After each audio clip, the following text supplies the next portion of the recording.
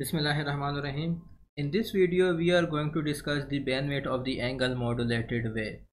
Now, angle modulation is non-linear and the properties of Fourier transform cannot be applied directly. Let us find the bandwidth of the FM signal. Now, we know that the FM signal was given as we have already seen this equation in our previous video, that it was given as A into cosine omega ct plus kf integration from minus infinity to t m alpha d alpha. Let me name it as equation 1. Now to determine the Fn bandwidth, let us suppose that A of t is equal to minus infinity into t m of alpha d alpha. Let me name it as equation 2. Now let me write the equation 1 in the exponential form. So if I am to write the equation 1 in the exponential form, then this can be written as a e power j omega ct plus kf integration minus infinity to t m alpha d alpha. Now this m alpha d alpha integration from minus infinity to t can be replaced by a of t. So I am going to replace this term by a of t, and as a result I am going to get the exponential form of the FM signal as a e power j omega ct plus kf at. Let me name it as equation 3. Now this can be written as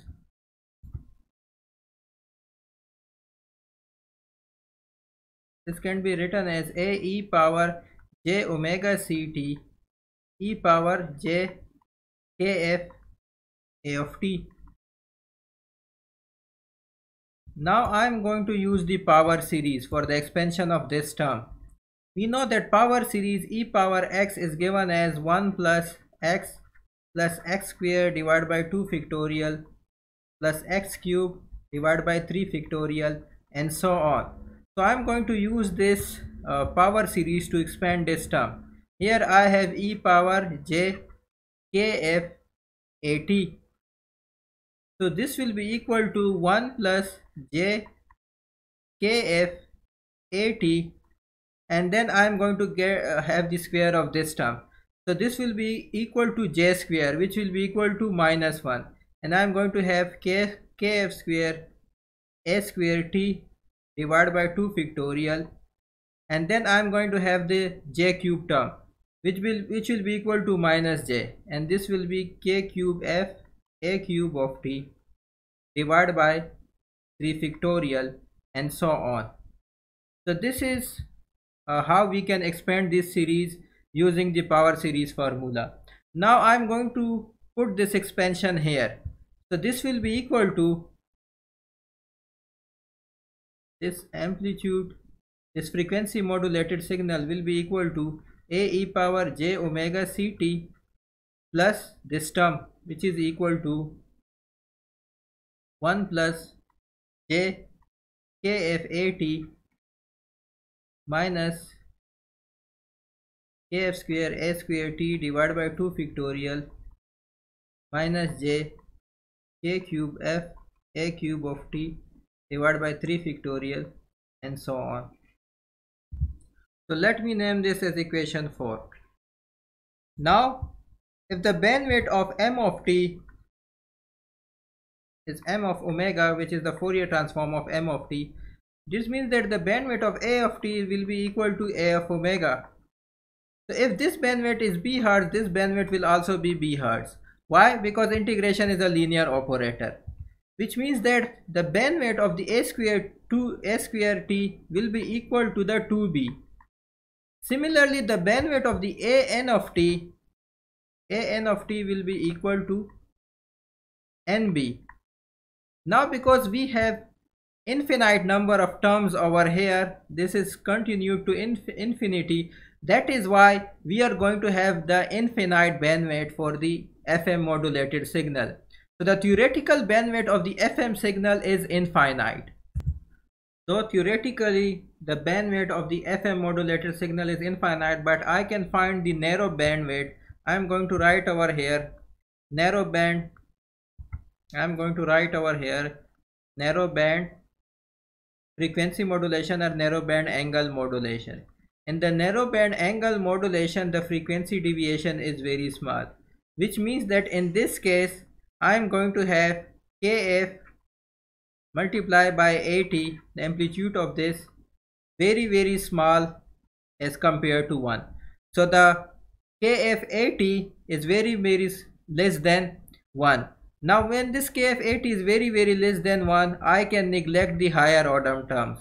So I can neglect this term, I can neglect this term and all the remaining terms. So I am going to be left with only two terms. So as a result, I can write that the frequency modulated signal in that case will be equal to a e power j omega ct 1 plus j kf of 80. Now this a g power omega ct, we know that this is equal to cosine omega ct plus j sine omega ct. So let me replace this e power j omega ct over here. So this is equal to a into cosine omega ct plus j into sine omega ct multiplied by 1 plus j kf 80. Let me multiply these two terms. I am going to get the frequency modulated signal as cosine omega ct plus j sine omega ct plus j kf a of t cosine omega ct, and finally we are going to get minus kf 80 sine omega ct. Now this frequency modulated signal is a real function, so that's why we need to take the real function of this frequency modulated signal. So this frequency modulated signal is basically a real function. So when we take the real values, we are going to neglect this term and we are going to neglect this term. As a result, we are going to have a into cosine omega ct minus kf a of t sine omega ct. Let me name it as equation 5. Similarly, for the phase modulated signal, I am going to have, for the phase modulated signal, I am going to have a cosine of omega ct. In place of kf, I am going to have kp, and this a of t will be m of t, and there I am going to have sine omega ct. So this is my equation number 6. Now on close observation, we observe that this equation is similar to the amplitude modulated wave. If you remember, the amplitude modulated wave, that was equal to a plus m of t cosine omega ct. This my amplitude modulation with carrier are simply known as the amplitude modulation. Our amplitude modulation will full carrier, which is equal to a cosine of omega ct plus m of t cosine omega ct.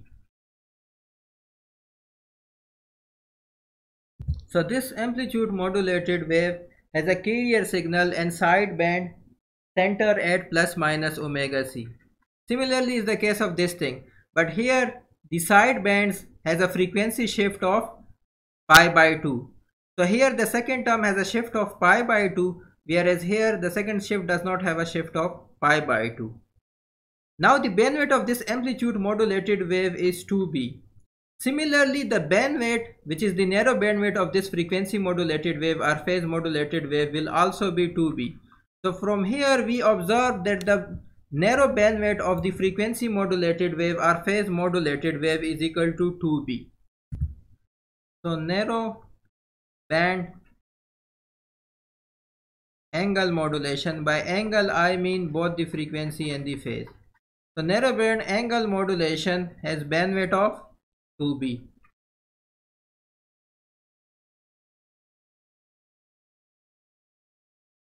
here B is the bandwidth of the message signal. Now I can generate this frequency modulated signal and the phase modulated signal using the block diagram. Now the phase modulated signal as the equation, which is this form. So for example, this is my message signal m of t, and this is my local oscillator which generates the a cosine of omega ct. And when this a cosine of omega ct is passed to a phase difference, it is going to get minus a sine omega ct. And when this minus a sine omega ct is multiplied by this m of t, I am going to get minus a kp m of t sine omega ct over here. And from here I am going to get a cosine of omega ct. And when these two are added together, I am going to get the narrow band phase modulation.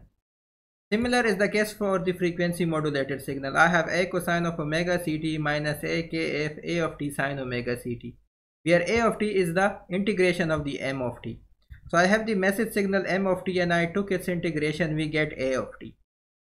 Here I have again the local oscillator that generates the carrier a cosine of omega ct, this term.